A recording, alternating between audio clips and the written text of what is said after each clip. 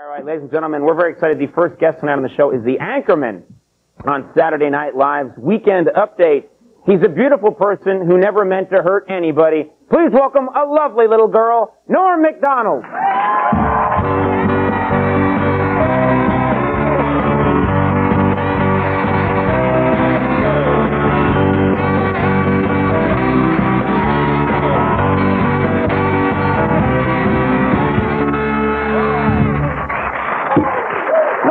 Nice to see you again. Yeah, it's great to be here. It's fun. Yeah? You having a good time this summer? Yeah, I like the convention stuff, you know. Oh, well, you like the political stuff. I love it. That's what you like. Yeah, I love that. Yeah, you like the political stuff because it's your bread and butter, you know, the anchor guy on Saturday Night Live. To keep up on it, you know. I've noticed now the gap has been narrowing between, you know, Dole and Clinton. And apparently Clinton's getting kind of nervous. I read one report. Last week, apparently, he ate a joint and smoked a Big Mac. He got all freaked out.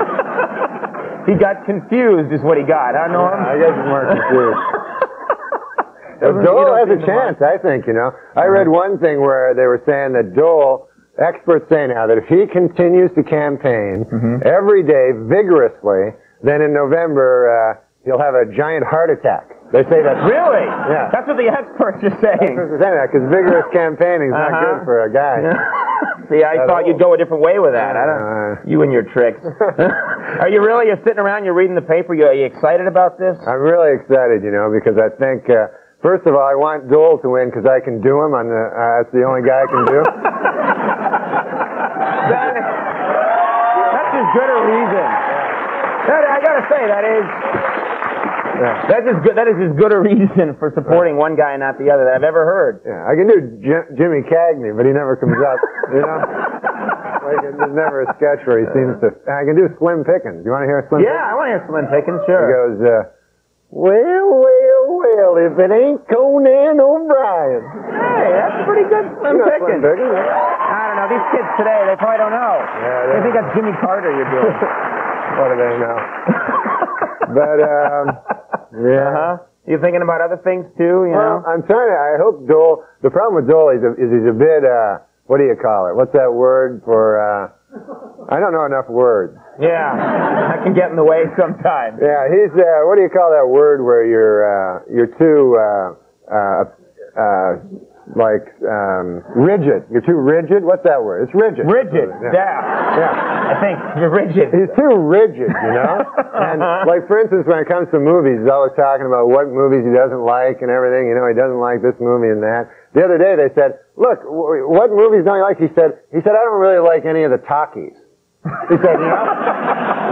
So since, like, 1922, he hasn't really loved a movie. Yeah, he just hasn't let himself go. Wings, or whatever. Was that a movie? I don't know. The Jazz Singer, I think, was the first talkie. But these guys, you know what I do enjoy about O.J. is he's a tough guy, you know? O.J.? No, not O.J. Who are we talking about? Didn't he just say O.J.? Yeah, I said O.J. Was it me? Am I crazy? We're going to have video. This is the only show in the world that needs instant replay on the interview. No, he definitely said O.J. No, where did I say O.J.? What? I was like Dole. Yeah. Maybe you got an O.J. joke coming up a little later on. No, that's not it. I don't know what the connection is. Okay. Maybe it's like O.J. is orange juice and Dole is banana or something like that. But Dole, right? Dole is pineapple. Yeah, Dole's the pineapple? Well, no, I wasn't gonna... Andy. Sorry. I was gonna let it go. I'm just feeling bad for the guy. The point of wait a minute. There's another flaw here. No, pineapple there's a citrus thing too. You're like an old man we picked up and took out for the afternoon. It's all right, Gramps. You're doing fine. Yeah. Hey, we ought to be getting you back now, Andy. Don't you think? Enough free associative rambling. So you think Dole is what? I don't know. You don't care anymore. I do like that he picked Kemp. I like Kemp. Oh yeah. He had a strange thing. Did you hear that quote he said? He said he's closer to minorities than the other candidates because he says he showered with a lot of black guys. Did you hear that? What? He says because he used to be on the Buffalo Bills. That's right. He was a football player. Is that true? He said that? Yeah, he said that the other day. He said he has a closer feel for the minorities because he's showered with so many black guys. But, you know, I don't know if that's how you want to pick your president, right? showered with a lot of black guys? I don't know. I mean... You're picking Dole because he can do an impression. Yeah, you know, your reasons aren't much better. If I was going to pick a guy, just because he's showered with a lot of black guys, I'd pick Andy or something like that, you know? You know? People don't have to know that. No, he used to play ball. He used to play college ball. Sure, he was, yeah. In every branch of the armed forces. Oh, my God. I like football, like sports, you know? You like sports? I love sports. I love, did you ever see kickboxing? I've heard about kickboxing and stuff. I've never actually gone to a kickboxing. It's a great sport. The idea is it combines the style and grace of boxing, right, with kicking.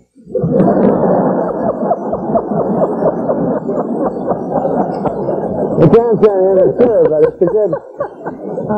Kickboxing is good. If you want to see, if you like kickboxing, I'll tell you the best kickboxing movie around. What's that? Kickboxer. It's the best one. It's the best one to see, right? Best one of all. There's one of the bad ones. You know what the worst one is? What's that? Kickboxer 2. That's the worst. It's great. It's a great movie, but it's just the worst one. There were 3 altogether. Yeah, okay. Can you hang on 1 second? Yeah, we're going to do a commercial break. We'll have a little more with Norm Macdonald when we come back.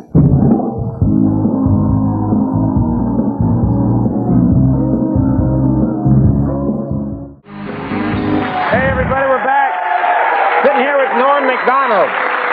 Now, Norm, you've had, Saturday Night Live has a really long, I used to work there. It's a long summer break, you guys. Yeah, it's like school. You get a whole summer off. It's pretty sweet. Have you been performing at all this summer? Yeah, I did. I've been doing stand-up, you know, at clubs and stuff. Sure. And, oh, man, I didn't realize how much, I forgot how much I stunk at it.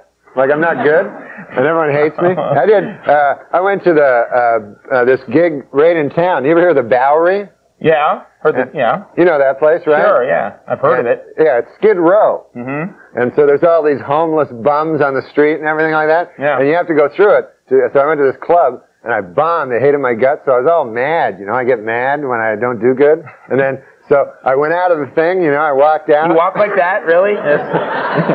You've got that problem, I remember. So I walk out of the club. So I get out, and this homeless guy, you know, this bum, he starts walking beside me, bugging me, you know, hey. You're not supposed to call them bums anymore, no. But anyway. Hobo, you know?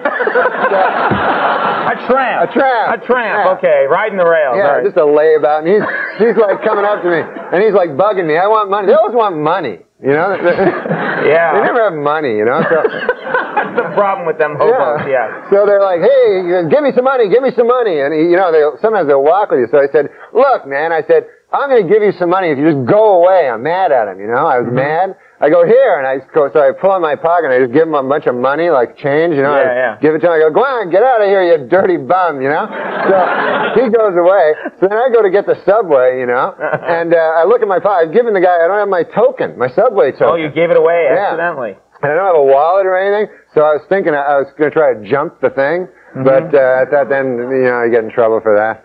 So I said, I got to find that bum, that homeless bum, you know? So I have to go back, and I'm walking back the street, and there's all homeless bums. They're all lying there on the street. Yeah. And I don't know which one is which. I can't remember. So I'm like lifting up guys' hats and stuff, you know, and looking under newspapers. So finally I find this character. I go, hey, you. I go, give me some of that money back, you know? And he's like, no, go away. He's turned mean, you know, because I was mean to him earlier. He goes, go on, get out. This is like a biblical tale. Yeah, okay. The New Testament. All right, go ahead. I felt sorry for him. He had no place. And so I go, okay, forget about it. And I go to turn around. And then I grab his cup, like, real quick, and I start running. I like how your running is like walking, just turned up like 10 degrees. Okay. So it was great. And then I felt bad, though, because when I looked through, I had like about $1 more than I gave him. You know? Oh, that's not right. That's not right at all. Yeah. That's terrible. Yeah. Well, sometimes they say if you give, you'll receive more in return. That's the sweetest story I've ever heard. I'm all choked up now. Now I heard also you've been you did a little cross. Probably just down on his luck. Yeah, that's what happens. Why'd you feel you had to throw that in? I don't know. You know. Okay, well, let me ask you about, because I want to get to this. You took a cross-country trip, which I thought was... Yeah, I went from Los Angeles to here. Yeah. Yeah. Okay. And, that's cross country. We're in New York. Cross country, and it's a long way, you know. And I drove across. I just got in the day before yesterday, and I don't drive, you know. I can't drive. Never learned. Okay. Well, who was driving then? This other guy. I was driving with two other guys, me and my two friends, and I had to sit in the back seat the whole way. That stinks, huh? You know. Yeah, it's not as much fun in the back seat. Yeah, you know? there's three of us, you know. So I'm obviously the third favorite guy. I'm in the back seat. So, and they're having fun up there. 3 days, man, all alone in the back seat. Holy Lord, that was bad. That sounds pretty bad, being in the back seat. Yeah. Because the front seat's fun. You're up there, you're having a ride. They're having a party up there. You know, they got cakes and everything. I couldn't even... They had cakes? Really? They had some cakes up there. I was so far back, and, you know, you can't do it. Sometimes you go, hey, forget this crap about front seat, back seat. I'll just stick my head into the front seat, you know? And you go, hey, guys, hey, it's me from the back seat, you know? And they don't want to see it. They don't care about it. Oh, that's terrible. You don't know what to do. Did you see any interesting things along the way, you know? No, just I see, like, other people in other back seats. That's about all. You know? You can commiserate with them. All right, well, we got to go, I'm afraid. All right. We're out of time. But Saturday Night Live, this is exceeding of exceeding. My God. It spread from you to me. All right, SNL season premiere, September 28th. This is cool. Tom Hanks and Tom Petty. That's a great show. Yeah, he's the guy from Forrest Gump. The guy from Forrest Gump. Good thing you cleared that up. All right. Tom Petty and the Heartbreakers. Yeah. You know him? Yeah. He's with the songs and all. He's playing that crazy rock and roll. Oh, it's great, man. It's not going to make it. I think the kids are crazy. All right. Tom Hanks is going to be great. Yeah. He's going to make it. Keep your eye on that Tom Hanks. He's going to do all right. Norm Macdonald, we'll keep our eye on you too. You make with the funny. Norm Macdonald, everybody. Alonzo Mourning, John Sebastian, the J Band coming up. We'll be right back.